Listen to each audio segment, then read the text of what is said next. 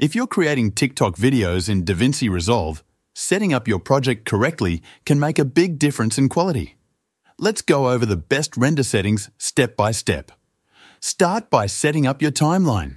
Right-click on the timeline, select Timeline Settings, and uncheck the Use Project Settings option. This allows you to make specific changes. Now, set the resolution to 1080 by 1920 for vertical video. Once that's done, click OK to save the changes. Next, move to the Deliver page. Under the Custom Export section, give your video a name and choose where you want to save it. Then, adjust the video settings.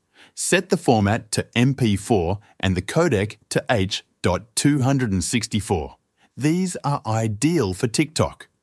For the bitrate, set it to 5000 kilobits per second.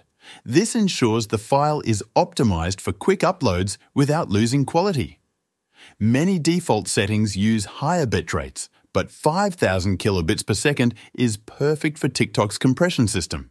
Finally, add the video to the render queue and hit Render All. Your video will be exported and ready to upload to TikTok. And that's it. Following these steps ensures your videos look great on TikTok while staying easy to upload.